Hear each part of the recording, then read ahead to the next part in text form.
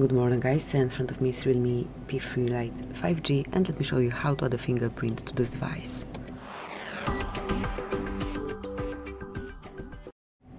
So, at first let's open the settings. Then find and select security and privacy, and here go to device unlock. Now mark fingerprint and face ID, and at first you need to set some backup to your fingerprint. As you can see, it can be pattern, pin code or the password.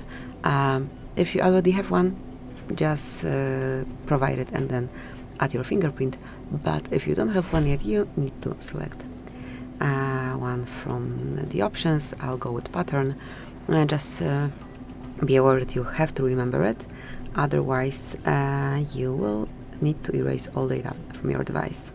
So once the pattern, pin code or whatever is provided, it's time to manage your notification content, and now it's time to set fingerprint. Just mark fingerprint, tap on more, accept everything, and as you can see, fingerprint sensor is located on your power button right here, so just grab your phone as you usually do it and keep tapping till your fingerprint is fully added.